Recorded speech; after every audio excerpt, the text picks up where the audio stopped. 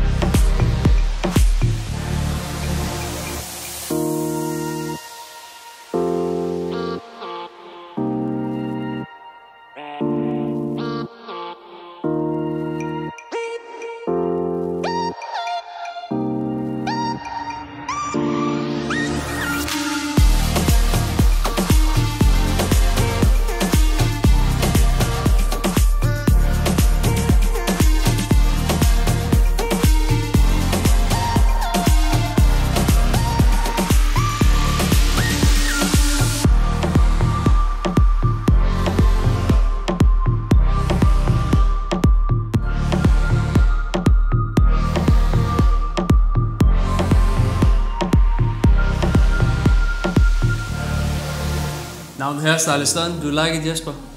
I feel like a lion. It looks very sharp. I like it very much. So now the show must go on, right? The show must go on. See you guys.